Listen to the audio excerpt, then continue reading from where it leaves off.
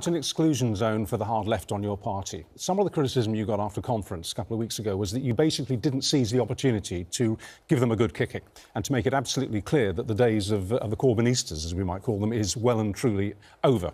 Well, look, I had the first few days of conference, everybody saying, why on earth is he taking these rule changes to change his party? Surely this is not the time, etc.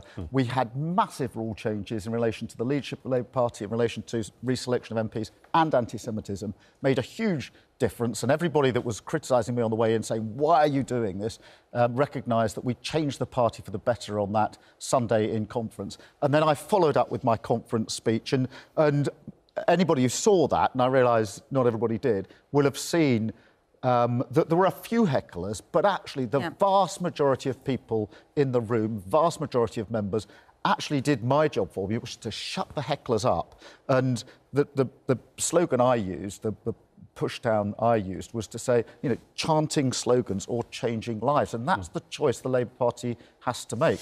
We can sit on the sidelines, or we can be fit for government and go into government. And the second is the choice we have to make.